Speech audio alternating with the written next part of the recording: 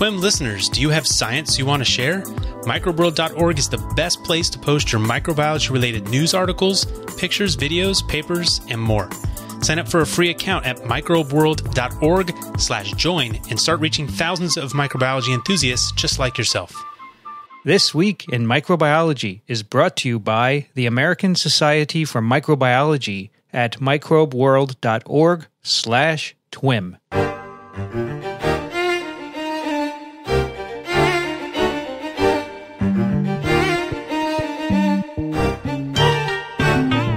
This Week in Microbiology, episode number 86, recorded on August 28th, 2014. Hi, everybody. I'm Vincent Racaniello, and you are listening to TWiM, the podcast that explores unseen life on Earth. Joining me today from Small Things Considered, Elio Schaechter. Well, howdy. How you doing? I'm well as we reach the end of summer, huh? It is coming to an end. But it's beautiful out. Still, weather is beautiful, but I understand you still are dry out there. Yeah, we have our terrible drought. Boy. It's really a problem. I don't know if this place is livable. I wish we could send you some water. Yeah, please do. Can't do that. Also joining us today from Ann Arbor, Michigan, Michele Swanson. Hello. Midway across the country. Well, maybe not quite, right? Yeah, we're in the Eastern time zone. Yeah. You feel good about that, don't you? I do. And actually, they're just, the news from Ann Arbor is they're back. They're back. Is it this week they started class? They moved in today and tomorrow they're moving in. So there are SUVs everywhere. So you said last time, or maybe it was Kathy Spindler, that you don't start class till after Labor Day, right? I think that's true. I'm not teaching this fall, so I don't keep close track of that. She said that's so that the Michigan people can go on vacation and up north, probably up north, and stimulate the economy. Pick cherries until after Labor Day, because we have here already started college on Monday. My son started on Monday. Columbia started, so we don't have vacation allowances for Labor Day. But I think it's not a bad idea because a lot of people like to do things on Labor Day weekend. Yeah, it's a family time sometimes. Yep, but the college kids are gone. Also joining us today from the Medical College, the Medical University of South Carolina, Michael Schmidt. Welcome. Hello, everyone. I don't know why I couldn't remember your university. Well, for the first 170 years, we were the Medical College of South Carolina, and for the last 29, we were the Medical University of South Carolina. I guess that I'm still used to saying it the old way. That's right. I wasn't saying it 29 years ago, though. Beautiful day today, isn't it? It is. All around the country. Sure is. Yeah, it's really warm, and here it's very humid and a few puffy clouds in the sky. Just gorgeous day to do a podcast, I think. That's right. So let's do that. We have a couple of papers for you today, but to start out, Michael is going to bring us up to date on a recent action by the NIH. And this is a letter that I received in my inbox, and it came from Francis Collins, who's the director of the NIH, along with, was co-authored by Lawrence Tabak, who's the principal deputy director of the NIH, and then Amy Patterson, who is the NIH's Associate Director for Biosecurity and Biosafety.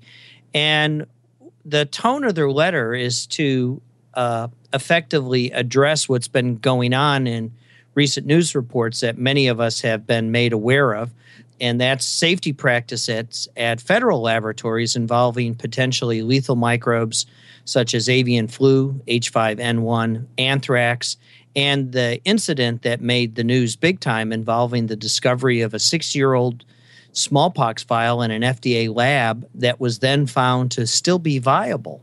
I got to say, though, Michael, that wasn't a breach of security. That was just stuff stored that had been forgotten about. Yeah. All right. They lump it in with biosafety issues, but it's not, because they were contained, they were immediately put in the right place, and nothing came of it. So this is not an accident. It's not a lab accident.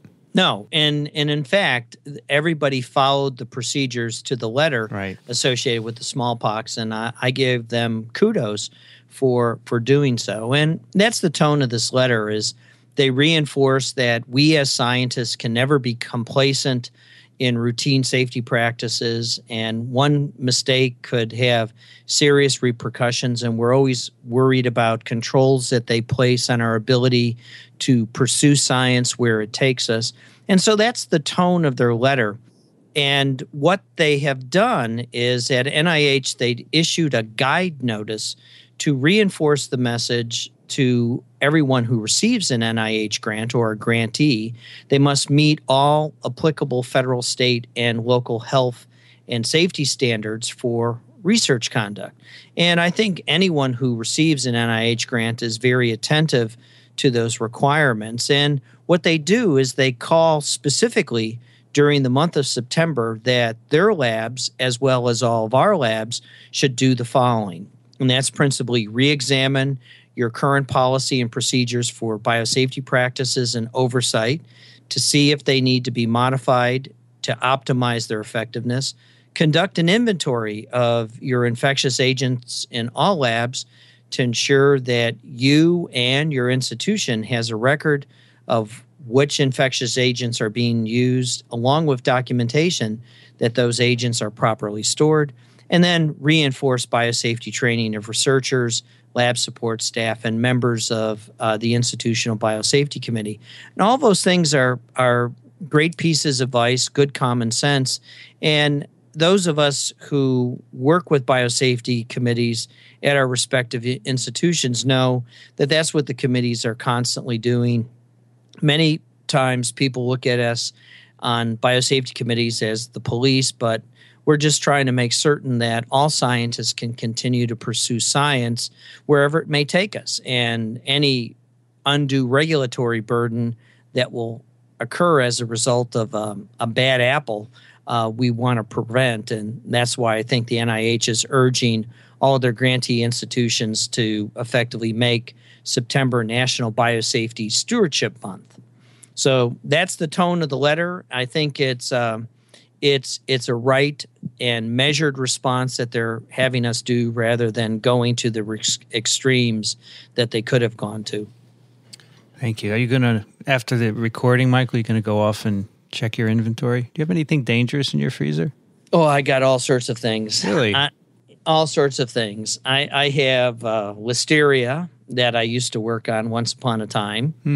And so the listeria is probably the most dangerous thing I have squirreled away in my freezer. But when I was looking at the secretion apparatus of bacteria, I had a large family of bacteria when we were screening to ask the question, do all bacteria have Sec A?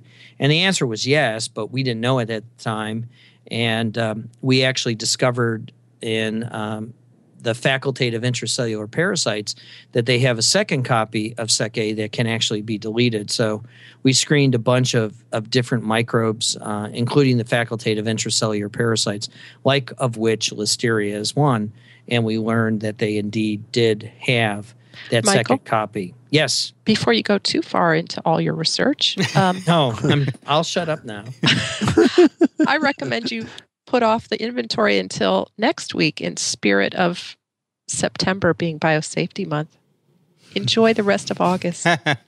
Good idea. Thank you, Michele. I know exactly what's in my freezer. Polio. Yeah, there's a lot of polio. I have a great collection, actually, which eventually will have to be destroyed when the virus is eradicated. But really, I inherited someone else's collection years ago who retired, someone from Berkeley, so quite interesting. All right, let's do a few papers, talk about research. And the first paper is going to be about aphids.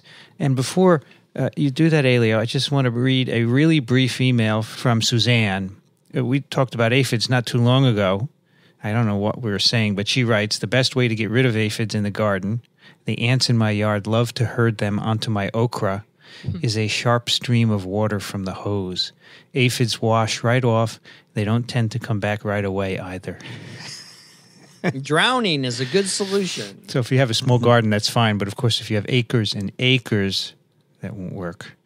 Okay, there you go, Elio. Tell us what this is about. All right. Let me tell you about the title of the paper first, which appeared in Current Biology this year. It's called Aphid Gene of Bacterial Origin Encodes a Protein Transported to an Obligate Endosymbiont. I'll explain what that means. And it's by a Japanese group, including Nakabachi, Ishida, Hongo, Okuma, and Miyagishima from various institutions in Japan. Before I go into the paper, let me make a comment. This is a 2-page paper, and it's exceptionally well written.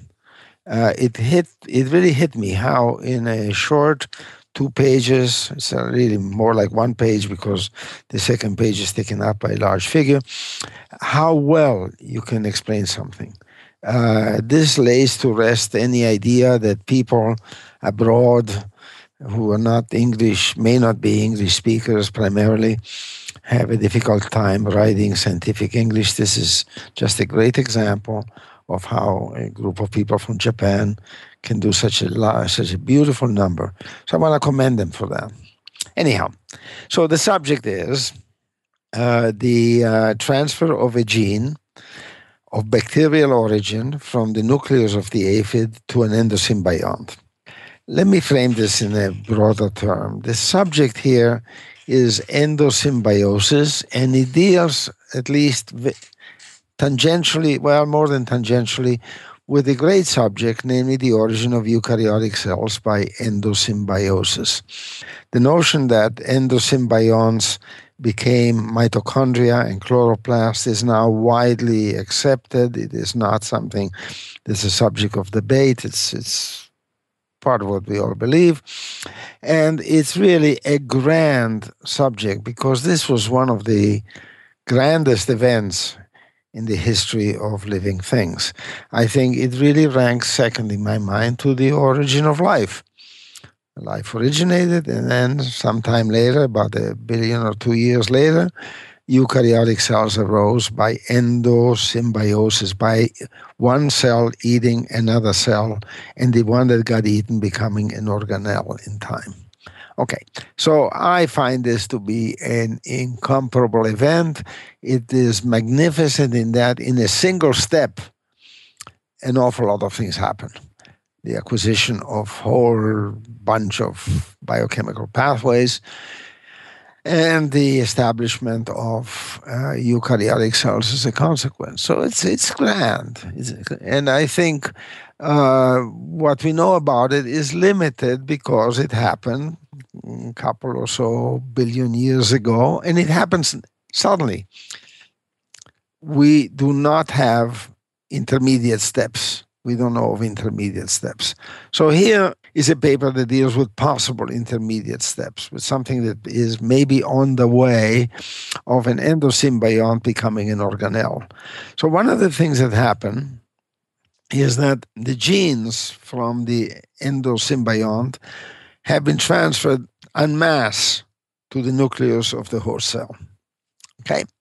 So, and then, of course, some of them become functional, some retain their functionality and make proteins, and some of these proteins go back to the endosymbiont. So there is a circle here. The gene goes from the symbiont to the nucleus. The nuclear genes encode for a protein. The protein goes back to the endosymbiont. So why this circle? Why this dance? You guys must have thought about this, and I bet you have your own ideas. It's more efficient. It's more efficient, okay? That's certainly a good way to How look do at you it. know it's more efficient? I would just guess it's more efficient. Then you can throw away your own protein synthesis machinery and use the hosts. Well, but still, from the point of view of the cell, it costs the same, or it costs an analogous amount. But let me tell you what some smart people have been saying about this. This, by the way, is like all subjects in evolution. It is, in fact, a topic that has been much considered and much has been said about it. And unfortunately, most of it is speculative. So when there is something concrete that looks like the event is happening in front of our eyes, it becomes important. But here are some of the reasons that are given. One of them, which I think is interesting, is that a mitochondrion is a dangerous place for proteins, for macromolecules, because it's full of free radicals. So one way to handle it is to make the protein just come in at the right time, not be made there and not be... Okay, that's one thing. The other is that there's a thing called Mueller's ratchet, which says that if you have a non-sexual organism, it will accumulate deleterious mutations and eventually die out. Well, an endosymbiont is, or an organelle, if you wish, is in a place where there's no recombination taking place. There's no sex there. It is a place where deleterious mutations would accumulate at a disadvantage. But if you put the DNA in the nucleus, that's where recombination does take place. So you've taken care of of Mueller's ratchet. You reinvigorate the endosymbiont by avoiding the deleterious mutations that can take place in the genes involved. And then on top of that, there's also a regulatory argument that if you put things in the nucleus, the expression of those genes will be under nuclear control and under the control of the endosymbiont. I don't know. You can choose any or all of these possibilities, but that's a fact. The fact is that many of the symbiont's nuclei end up in genes end up in the nucleus, and many are non-functional. Many are pseudogenes. Many don't have enough to go on. Oh, and another thing is that introducing genes from outside into the nucleus will alter the evolution of the nucleus. You can add promoters, regulatory sequences, things which affect the genome in the nucleus. So all these things happen. It's a big deal. It's a big event. So that is true. Now, for the circuit to work, it requires that proteins made by now nuclear genes, which used to be bacterial genes, are capable of being transferred into the organelle or the endosymbiont, if you wish. And that requires that there are a specific, perhaps, or at least a dedicated system of transport. And sure enough, signal sequences are seen at the amino terminus, which suggests that many of these proteins are capable of being transported. Well, they are, we know that, but how is the question. So this has been known for organelles, mitochondria and plastids. They acquire proteins from genes which they have donated previously being billions of years ago, to the nucleus. There are also the possibility for the transfer of genes which were not donated by that same endosymbiont, but by something else, by some other bacterium, somehow. So bacterial genes are found with some frequency now in eukaryotic genomes, and this is part of this subject. Okay. So why is this exciting now? The reason for this paper being exciting is that we're talking not about the transfer of proteins from nuclear genes to an organelle, but from the transfer of nuclear genes to an endosymbiont. Okay? And the reason this is of some interest is because in the eyes of some, the distinction between the two, between organelles and endosymbionts, is mainly in our minds. Obviously, if organelles were endosymbionts, the difference is historical. But today, you can sort of say, well, endosymbionts are found in only certain cells. Organelles tend to be found in all cells. That's not quite true for chloroplasts, but it's by and large true for mitochondria.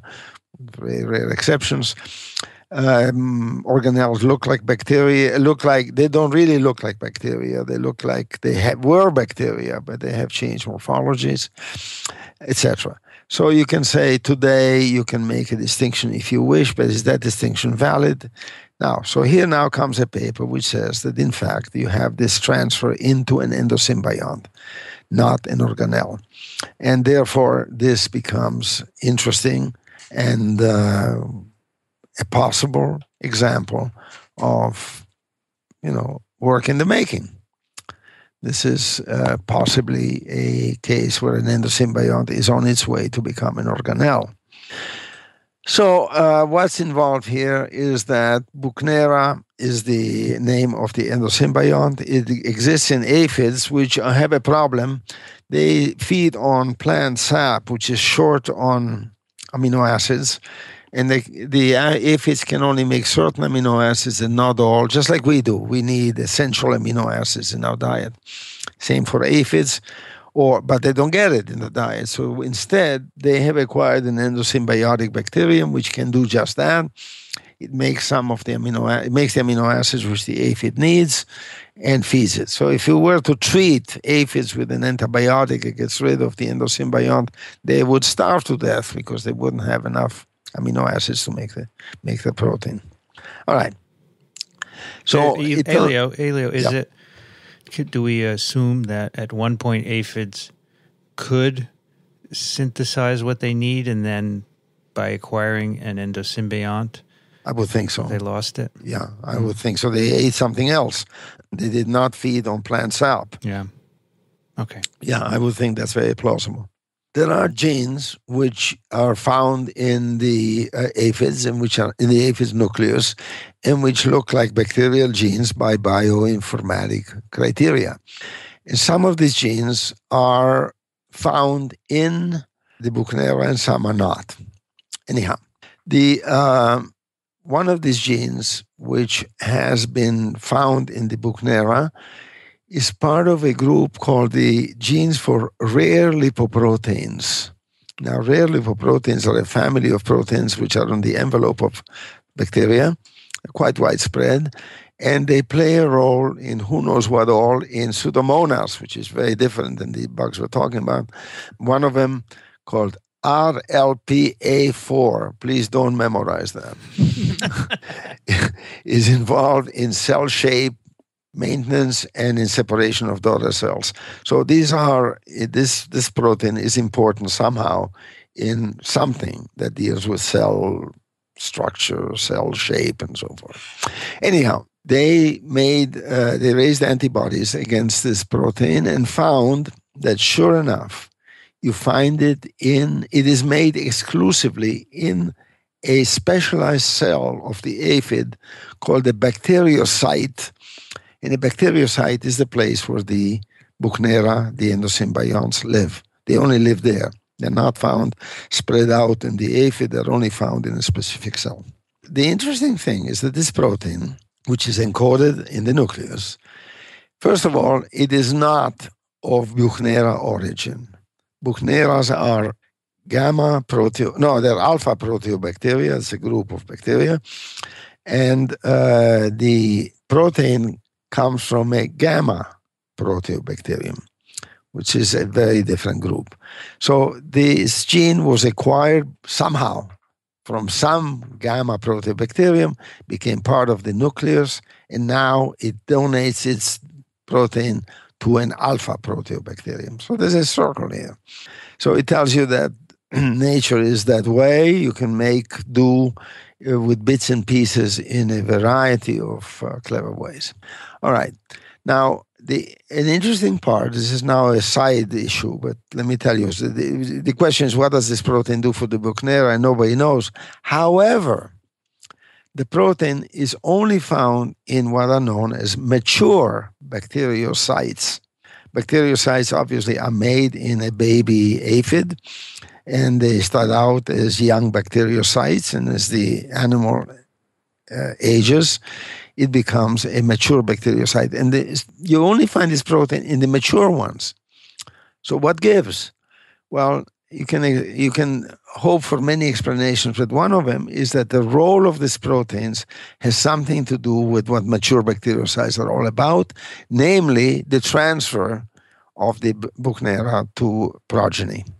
So maybe there's a hint just by the localization of this protein in the mature and not in the immature endosymbionts, that this may have something to do with the this may have something to do with the function of this protein somehow in the handing over of the Buchnera. Elio, do we know if RLPA1-5 is essential for Buchnera? It seems to be, yeah. Yeah, it's been looked essential. at. Yeah, Okay. It's not, yeah. Even though the function of the protein's not known, that data shows that there's regulation, there's specificity, that it's imported specifically into one compartment but not another. Very true. Of the cell.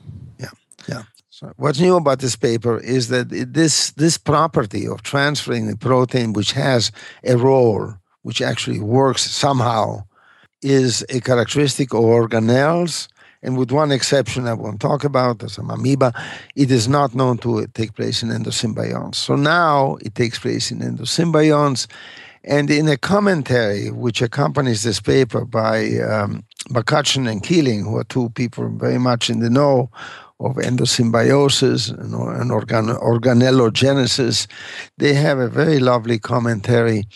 And I want to read a sentence or two from their commentary. Organelles were discovered first, have been studied for decades, and their bacterial origins dominated discussion about endosymbiosis and evolution for many years. They enjoy a status apart from other biological entities. Derived from bacteria, but so different as to be given their own name. But the list of their unique characteristics is shrinking. Stable endosymbiosis promote extensive genome reduction in the symbiont, horizontal gene transfer from various sources to the host genome to maintain symbiont function, and now the targeting of protein products from host to symbiont has even been found. This is the point now, these make clean separation of endosymbionts from organelles more difficult to see, prompting us not to look for the point when a symbiont becomes an organelle, but rather to ask, is there really anything so special about organelles? That's great. So there. And part of their argument was based on not only fluorescence microscopy, but also electron microscopy, which is even more challenging because they then did immunolocalization. So they had to fix and preserve the structure, but not damage the antigen so that the antibody would still recognize it. And then you can visualize it by using gold particles. So that was a real challenge that I learned from Atsushi Nakabachi, who's the first author on this paper, who I had was able to correspond with and learn a little bit more about his background. Oh, tell us. He's an associate professor at Tohohashi University of Technology, but he works now in an institute which has a great name, the Electronics-Inspired Interdisciplinary Research Institute. So this was founded in 2010, and their mission is to leverage the established strength they have in electronics technology and to apply it to advanced research in life sciences, medical care, agriculture sciences, environmental sciences. Good for them. Yeah, so that's where he works. He has been fascinated by insect microbe symbiosis for more than 20 years now. He started working on the aphid Buchnera symbiosis with Dr. Hajime Ishikawa at the University of Tokyo, where he earned his PhD. And then he did postdoctoral research at Racaniello, which is a private research foundation that was originally founded in Tokyo in 1917, but it's now expanded to this network of 9 research centers and institutes all across Japan. Wasn't it originally meant to study pathogenic bacteria mainly? I don't know. I don't know. So. I know we get transgenic mice from them that has been really important. But so he also did he was a research associate with Nancy Moran at the University of Arizona in 2006 and 2007, and the two of them have co-authored 4 research articles. So some of our listeners may be familiar with her work as well. And by the way, Nancy has moved from there to Yale and now to Texas. That's right. Yeah, she's in demand. Moranella, right? A real thought leader. Yeah, that's right. It's another one of these endosymbionts named after her, right? Yeah, Moranella. That's right. So he's been an associate professor at Tohuhashi University of Technology since 2011, and there he is interested in symbiosis, interactions between organisms, genome evolution, pest control, etc. So there you have it. Nice, thank you. So Elio, would you care to think about what order did this happen in? Did the genes randomly become taken up? So the origin of this particular gene. So there were a dozen genes that were transferred from another host, right? Did they get just randomly incorporated, and then later some selection was applied that made them functional, do you think? This is really a good question. I did not look it up. I don't know where they're located on the genome of the aphid. Yeah. Are they synthetic? That is, are they next to each other? I have no idea. So that would be a hint. If you knew where on the genome they're located, are they together or they separate? I don't know. Or it could be something as simple as codon bias, where the gamma proteobacter genes are more efficiently translated, and the aphid made the decision from fitness that it could get something from the bacteriocyte at the same time being able to eliminate the genes that the bacteriocyte is actually carrying along, or the endosymbiont, if you will, carrying along. And the gamma proteobacter, which, are things like the Enterobacteriaceae, the Vibrios, and the Pseudomonas, it could just pick them up from if they're eating sugar water, those microbes will contaminate sugar water quite commonly, and they may have that gene may be older. So it may be interesting to look at the evolution of that particular product in order to figure out if the chicken or the egg came first. What came first? Was it the gamma proteobacter gene, or was it the endosymbiont? So my guess would be, and this is totally a guess, the aphids are at another time, they're different. They're eating, as Elio said earlier, something else that provides them with everything they need. Somehow they acquire these genes, and then from the gamma, maybe they ingested something that had it in it, right? And then they end up going to the plant and eating sap, and the ones that have the genes survive. Yeah. And they have now found a new niche into which they expand. And forget about steak and potatoes, But now we're just eating sugar water. But anyway, I love thinking about the order of these things happening, because we don't know. Sure. And maybe someday when we have more data, we'll have a better indication. It's really interesting. I would think so. By the way, one last point. Left behind in the endosymbiont are still some genes. Like mitochondria have genes, and so for organelles. Chloroplasts have quite a few genes. So how are they selected? I know that people have been speculating about that. I just don't happen to know anything about it. Why is there not a massive transfer of all the genes? There are organelles, the hydrogenosomes, which have no DNA. And apparently they were apparently also acquired by endosymbiosis, and all the genes have ended up in the nucleus. So how come some do, some don't? It's kind of strange.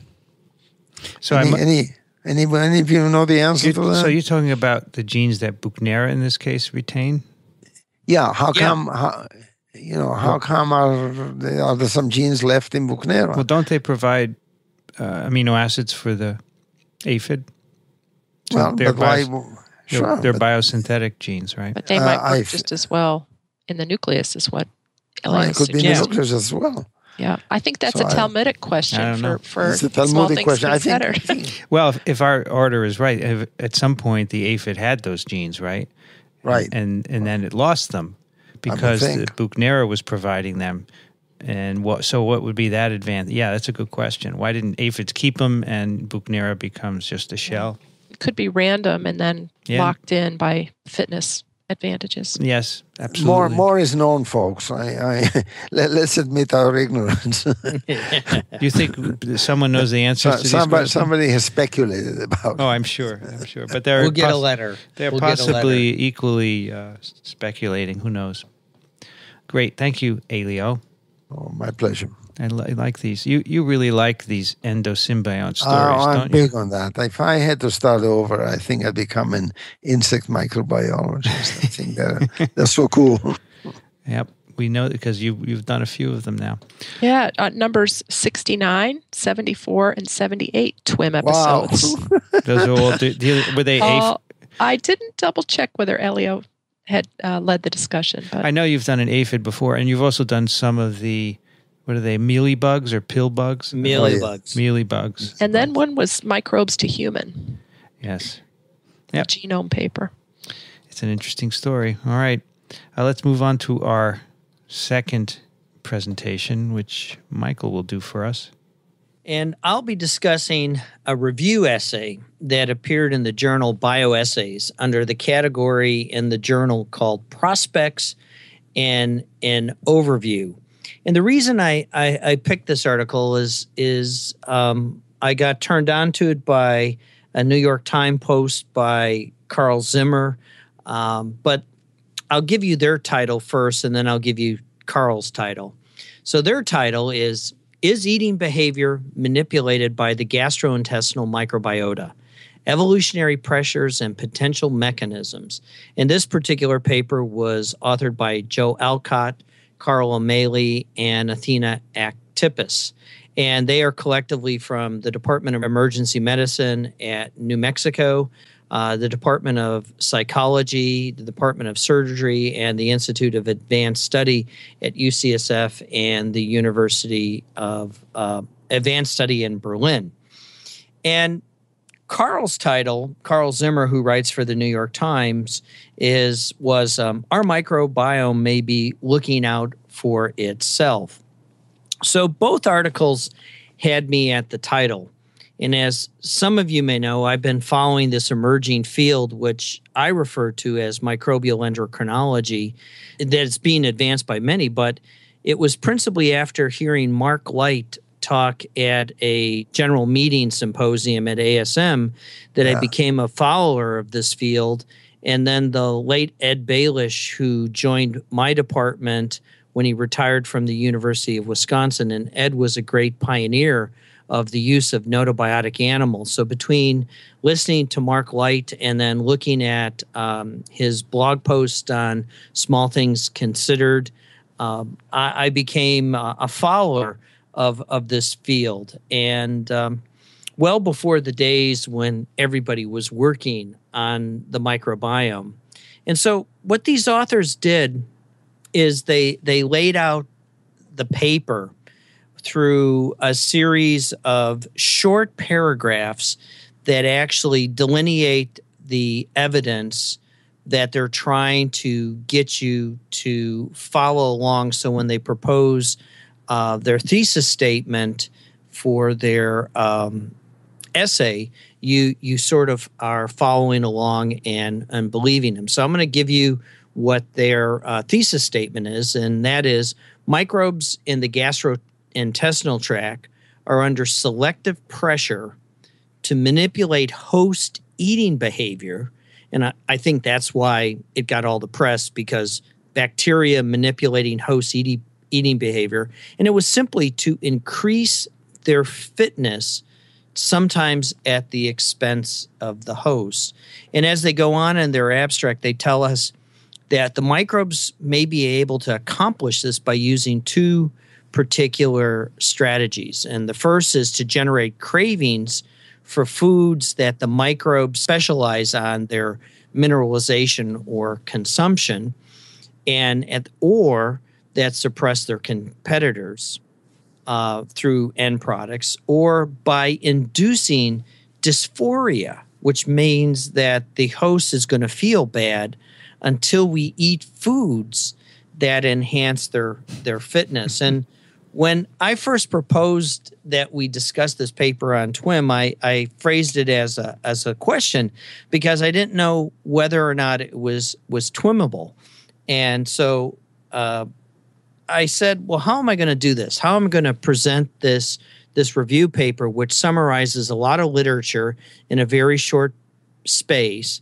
And as you listen to me, as I try to unfold the story, keep in the back of your mind the following questions. How do we know that the data that they're talking about are indeed addressing the specific question? How did the authors that they're quoting show their particular experiments were doing what they were supposed to do? What are the controls? And this is very important. And think about how big of a sample size you're going to need in order to prove a particular point. And finally, I don't know about your places, but at my place, every seminar you go to these days seems to have someone talking about the microbiome, whether it be in an immunological seminar or whether it be in something as off topic as cell biology and anatomy. They're all getting on the microbiome bandwagon. So again, the approach of these authors was to review several potential mechanisms. And what they did is they started off by giving us the stem. The evolutionary conflict between host and microbe leads to host manipulation. And this conflict is perceived to exist over resource acquisition and resource allocation. We all know that the gut has an incredible amount of microbial diversity. And in fact, the number that's bandied about in the lay literature is that the microbial genome in our guts outnumbers our genes by a factor of 100. And so as you begin to think about these things, and the authors introduced me to two specific genetic conditions that I hadn't heard of simply because I'm a microbiologist and not a pediatrician, and that was Beckwith-Wiedemann syndrome and Prader-Willi syndrome, where both conditions result in an altered appetite and differences in how infants suckle that are specifically driven by the overexpression of genes from either the father, which is the Beckwith-Wiedemann syndrome, or the mother, which is the Prader-Willi syndrome.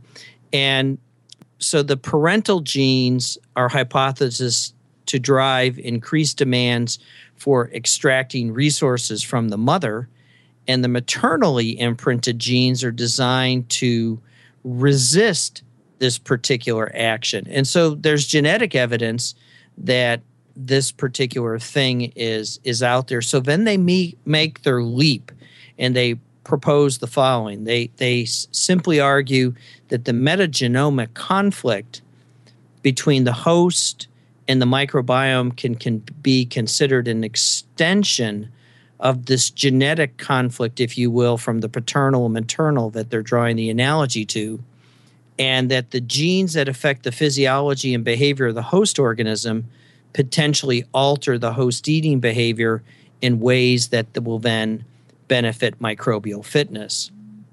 So then they take us through the data that's already out in the literature. And we've discussed some of this data on TWiM before. The first piece of data out there that I think many of you already are familiar with is that there is selective influence of diet on the microbiota. And this is pretty well known. Prevotella grows best on carbs. We've talked about this in the past on TWiM. Dietary fiber provides a competitive advantage to Bifidobacter. In other words, an apple a day keeps the doctor away because we recognize that Bifidobacter is one of these good bacteria, and it thrives on fiber. Members of the bacteroideates have a substrate preference for certain fats. And finally, that mucin-degrading bacteria, such as Akkermansia mucinophilia, thrived on secreted carbohydrates that are provided by host cells. And then, of course, we discussed the paper on TWiM specifically about selecting out organisms in our gut that that can actually degrade chitin, which is associated with seaweed. And humans and the bacteria in our gut normally don't degrade seaweed. Yet, if you consume a lot of sushi, you can then, of course, begin to degrade seaweed. So the interesting thing about this paper is they give you seminal studies that you can actually go and ask yourself the question, do I believe it? And can I design experiments? And so the next piece of data that they provide to us under the subheading, microbes can manipulate host behavior. This is where they introduce the wonder and where I think the most skepticism is. And they alert the reader that this is all circumstantial evidence between cravings and composition of gut flora.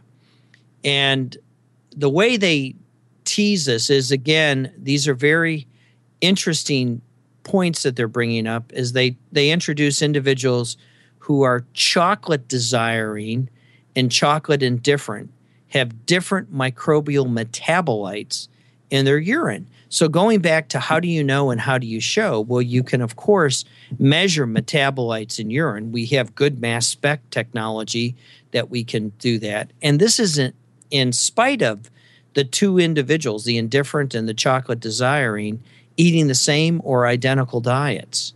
So it's again interesting. But again, how do you know? What are the p-values? How big is the population that's going into it? Michael, how many people have cravings? Do we have any idea? No. And that's what this is one of the criticisms that Michele raised in her email to me yesterday, is that, she's got some really crackerjack scientists at Michigan who are working on the microbiome, Pat Schloss and Vince Young, and they were very cautious and skeptical about this. Of us here on the call, do any of us crave chocolate? I don't. I don't. I love chocolate, but I don't crave it. Yeah, I don't either. I just wonder what percentage of the population. And how on earth can you really measure it? I know they go into it, but this seems absurd to even try to measure something which is as subjective as that. And then to pull out cause and effect. I don't see how anybody can do that. And in fact, in a mouse model, how could you even measure chocolate craving, right? Because that's where you'd have to do the manipulating. You'd have to do something else. So it seems to me that this is, but it's provocative because, these are the sorts of reviews that get people to thinking, to try to figure out how to design it. And when they introduce the concept that microbes can influence mood, this is where they talk about Lactobacillus casei. And I did some work in the late 90s on looking at various lactobacilli in whole plant corn silage, looking at how those microbes that would ensile the forage could actually cause weight gain in animals fed that ensiled material. And, there are 20,000 different strains of Lactobacillus plantarum, all doing a little bit something different. And they go on. Yeah, that many that have been characterized, 20,000 different ones that are in culture collections. Wow. And it's principally because of the metabolic diversity and the end products that these things to do. And this is where they offer us insight into how mechanistically things might be working. They introduce the evidence where mice are fed Lactobacillus rhamnos, which it reduces the concentration of stress-induced corticosteroid hormone levels in the mouse and makes them more determined or dogged, as they said, in that the rhamnos-fed mice swim for longer periods of time in a glass cylinder filled with water. And so they're able to measure the corticosteroids. And when they sever the vagus nerve, the nerve responsible for communicating those neurotrophic signals that Mark Light talks about and Ed Baelish was always talking with me about, sever the vagus nerve, which is central in behavior modification from the gut, because it's truly the trunk line or major piece of fiber, if you will, that serves to connect 100 million neurons of the enteric nervous system from the gut to the brain. And most folks don't know that the enteric nervous system is as complex as the spinal cord. And this vagus nerve ties back into the base of the brain at the medulla. And these enteric nerves in our gut actually have receptors that react to the presence of particular bacteria and their metabolites. So that's something that you can physically measure. You can isolate the receptor, you can clone the receptor, and you can do the plus and minus experiments isolating various bacteria, putting bacteria into the system, seeing what those receptors do. And similarly, you can harvest the metabolites out. And the metabolites that most folks are looking at are these short-chain fatty acids. And we've already discussed some of the primary literature about butyrate and the whole issue of butyrate. And, they also bring up the paper that demonstrates that the vagus nerve actually regulates eating behaviors and body mass. And one of the interesting factoids that I personally have experienced is my niece was a competitive gymnast in college, and she damaged her or bruised her vagus nerve as a consequence of uneven parallel bars. And she had dysphoria. She didn't want to eat. She felt lousy. And when she presented to the healthcare system, they thought she was anorexic. And she wasn't anorexic. She just had bruised her vagus nerve, and it really screwed up her ability to eat. And actually, the microbes that changed, and she was just a mess. And it took her about 2.5 years to just get back on track. Wait a minute. Do you know that her microbes changed, Michael? Yes. How? She went to Michigan, of all places, and they characterized what was going on with her. They did stool samples, and her stool was different. Did they have a before and after sample? They didn't have a before, but they have now a after sample when she's eating regularly again. Yeah. But they did many different scopes, and they pulled bugs out from her, and they characterized what was going on with her gut. I'll agree that story is consistent, but cause and effect is really difficult to establish. No, right? it's absolutely. I was really skeptical when this happened. This was before the days of cheap sequencing, so this was back probably now 8 years ago, and so and these authors then go on to introduce us to the inconsolable crying from an infant with colic, where they suggest that changes in gut microbiota, including reductions to overall diversity, increase the density of Proteobacter and decrease numbers of Bacteroides compared to controls. And operationally, again, I'm not a pediatrician, so I had to look this up. Colic is operationally defined as under the rule of threes. A colically infant will often cry in more than 3 hours a day for 3 days a week for 3 weeks or longer. And this process typically starts with babies at the beginning of about 3 weeks of age. It peaks somewhere between 4 and 6 and generally ends by week 12. So here the central hypothesis with the bugs in the gut controlling the colic, because there's no mechanistic explanation for colic. Here the hypothesis is that behavior of the parent is trying to console the child, which is often done by feeding, and the supposition is that the colic behavior results in energy delivery to the infant and hence greater access to nutrition. And this is, again, where I think it almost becomes a self-fulfilling prophecy. Seems like a long shot to me. It does. I'm worried about the hype that this can engender. Oh, yeah. There is such a thing as difficult science. Yeah. And this is difficult science. I admire the people for trying to do it, because they're really tackling projects that are almost impossible to design properly. I'm not sure it can be done. And there's no I don't know mouse what model, it takes. And so I admire him for trying. That's right. But Rather them than me is all I can say. Well, that's why I picked this paper, is because I think to the new person to a field, and the microbiome is being thrown at everything today. Right. And some is they right go on, and some is not. and sometimes it's not. It is. And they go on. We don't know which part is.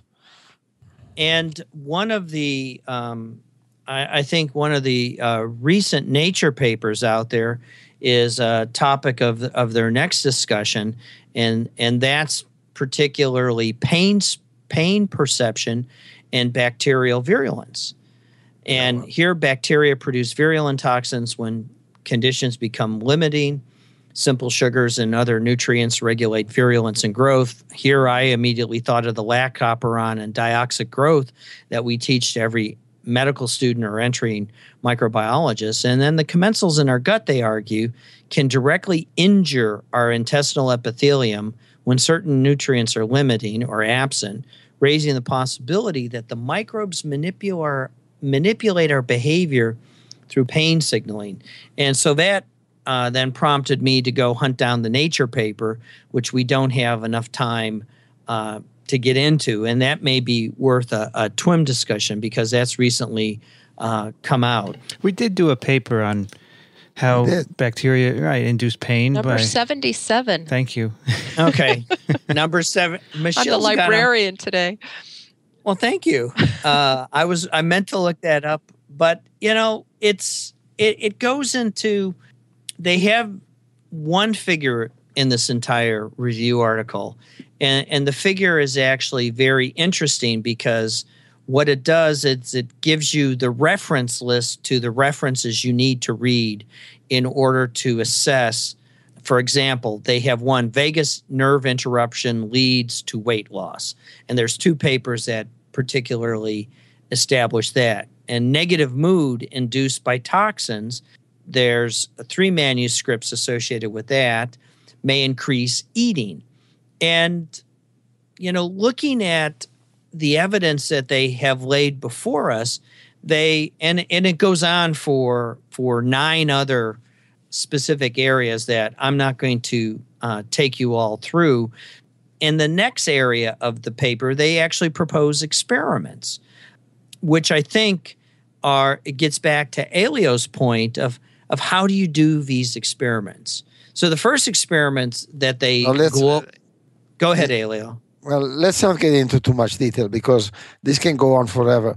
I think that the point is well made, that this is tough stuff. I think we have to admire them for trying. And it's just plain tough stuff. Well, it's also the case that there are a lot of really exciting ideas out there. Yep. But what we don't have are human studies that have, controlled in a controlled fashion, collected the data to see if we can manipulate the human microbiome, if it then remains stably with a new diversity, et cetera. So I think the value of this essay is it really points to the potential for this research and how much work needs to be done to test these really exciting ideas. Right. And that's effectively why I selected it, because it points to the primary literature that is beginning to uncover the rock and show us that there's something interesting. Good. I'm glad you did. So I think I'll stop there. I think so. Yeah, I mean, we can go on forever. This is the points have been made. And I think it's really important to point out that a lot of work on the microbiome has been characterizing the populations by sequencing, and now and making associations. But now you have to start doing experiments, and like some of the ones that are suggested in this paper. Yep. And when we go through the emails, are you going to refer Vincent to the comment in Nature? Yes, in fact, Great. Let me do that. That follows right at the top naturally. Here. This was sent by Trudy, who wrote, Dear Twimmers, I just ran across this commentary in Nature and thought you might find it of interest since many of your discussions involve the microbiota. And Trudy links to a very nice paper in Nature called Microbiology, Microbiome Science Needs a Healthy Dose of Skepticism by William, how do you pronounce his last name? I don't know. Hanedge. Hanage, Hanage. And the subtitle is, To Guard Against Hype, Those Interpreting Research on the Body's Microscopic Communities Should Ask 5 Questions. So these are great. 5 questions. Can experiments detect differences that matter? Does the study show causation or just correlation? What is the mechanism? How much do experiments reflect reality, which we've talked about? Could anything else explain the results? These are really, Amen. and he goes through why these are important for these kinds of studies. So, great article, and thanks for sending that to us because it's perfect for our discussion here And today. it came out on August 20th. Yeah, Right. that's right. All right, a couple of other emails I'd like to read. One is from John. He writes, while discussing the Siberian doomsday virus, TWiM 74 at 50 minutes, Michael wonders how the virus survived cosmic rays. The only charged cosmic ray particles that can penetrate 30 meters of rock or ice are muons. Protons and electrons are absorbed. I estimate half of muons get through, resulting in a dose of about 1 milli-SVs per year. Sieverts per year. I knew you would know that. Over 30,000 years, the virus accumulates a dose around 30 sieverts. It takes 1,000 sieverts or more to inactivate a virus. This value is similar for RNA, small DNA, and large DNA viruses. And he gives a reference for that. So 30 sieverts should just make the virus angry and ready to go on a rampage. Or maybe I'm thinking of the Hulk. Radiation is even less effective on viruses in ice. The virus irradiation paper says so, and I had independently predicted the effect because most DNA damage is caused indirectly by hydroxyl radicals, which are less mobile in ice. I look forward to papers about 300,000-year-old viruses. Angry viruses. This was a fantastic comment because first it goes to the argument that biology does require quantitation. And here we know how many sieverts it takes to inactivate viruses. And I just love this particular Very nice. I mean, it's fantastic. Yeah, it's a good job. The next one is from Jeffrey, who writes, Doctors, what a funny coincidence. I heard a letter of mine read in episode 78. Then 2 letters later, you read Matt's letter. The coincidence is that I asked almost exactly Matt's question to my allergist not 2 months before you read it on your podcast. My doctor didn't think that nasal mucosal colonization was a thing, so a transplant was unlikely to have any real effect. I don't think that he noticed my Vulcan-like raised eyebrow at that answer, and we went on with the visit. I will be sending him a link to the letter and the episode of the podcast. If he decides to test an off-label use of mucosal biota on me, then I'll try to let you know how it works. Thank you for reading both of my letters, and thanks for the encouragement. And now a third, Jeffrey. A third letter read today. That's right. Yeah, Jeffrey's prolific. Don writes, while reading Small Things Considered, it was mentioned that chloroform was used to sterilize the soil in an experiment on exoenzymes. From behind the paywall, I was unable to find vapor concentrations, but wondered if this could be used in the treatment of sepsis. Chloroform was used as a general anesthetic, but with some cardiotoxicity. Is there any data on using chloroform to treat sepsis in lab animals? I suppose there would be some concern about massive demise of the bacteria, triggering a cytokine storm, like the Hertzheimer reaction when syphilis was first treated with penicillin. Your podcasts are wonderful and do so much to foster scientific literacy. Thanks again. And Don is a doctor, a physician, an MD. Anybody know anything about chloroform here? I don't, but I would put my money on the fact that chloroform is extraordinarily toxic. Yeah. You know, it's not, we put it in soil, it doesn't matter. But you put it in people, it's going to kill them before it does anything to the bacteria. Yeah, I would guess, yeah. Yeah, and the livers and the liver toxicity associated with it. Tissue damage. Yeah. Oh, Right. Next one is from Robin, who writes, tuberculosis. Pott's disease is tuberculosis of the spine, causing vertebral body collapse and kyphosis. Kyphosis is curved convexity backwards, as in the Hebrew kefufa, referring to non-terminal forms of the letters. And then he sends some Hebrew letters. Anyone making a decision for respiratory isolation for tuberculosis should have been trained at least once to competence in the performance of a Zeal-Nielsen stain. While a negative result does not change a clinical decision, to commence respiratory oscillation, a positive result instantly makes a whopping difference in the clinical picture. Mm-hmm. There are things every physician should have learned to do, including a manual CBC in a Wintrobe hemocytometer, a spun hematocrit, a right stain, a silver stallion sigmoidoscopy, a lumbar puncture, endotracheal intubation, etc. These are as basic as learning to ride a bicycle is for most people. Surprisingly, most hospital labs do not even have the reagents for the Zeal-Nielsen stain at hand. They should have single-use aliquots of the reagents in a freezer so that even if the technician cannot do the stain, the physician caring for the patient should do it. And finally, oxygen dissociates from hemoglobin at various partial pressures. Fetal hemoglobin hones on to oxygen more avidly than in the adult because it has a lot less oxygen around. Deep sea fish hemoglobin is a champion in this regard. That's great. I think we mentioned all these things at one point or another, and Robin is always on hand to straighten us out. And one more from Rebecca. Hello, TWiM team. I am a medical laboratory scientist, and I work in microbiology at a small hospital in Michigan. Yay. Boy, Michigan comes up often. All the time. I guess we all should Is go there live in another Michigan. state in the union? No, apparently not. I also teach clinical diagnostic microbiology at a community college to future medical laboratory technicians, which is the associate degree level of hospital laboratory bench technicians. I'm already thinking of ways to incorporate some of your discussions of microbiology for my students.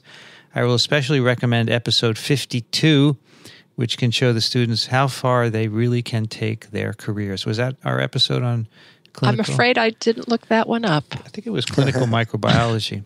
With Ellen Joe, I think. I've been listening to TWiM since June 2014 and have just completed episode 66. I have a fairly long drive to work, and I am also in the habit of listening to books and podcasts while I am working alone on weekends, which is how I have gotten so far. As I was listening to episode 66 discussion of C. diff, I really had to laugh at how you found the wording, quote, forms to the shape of the container, unquote, so funny. That is the exact criteria we use here at the hospital to determine whether or not a stool sample is suitable for C. diff testing. When I got to work, I found the episode online and had my coworker listen to this part of the discussion. We both thought the TWiM team would really get a kick out of this too.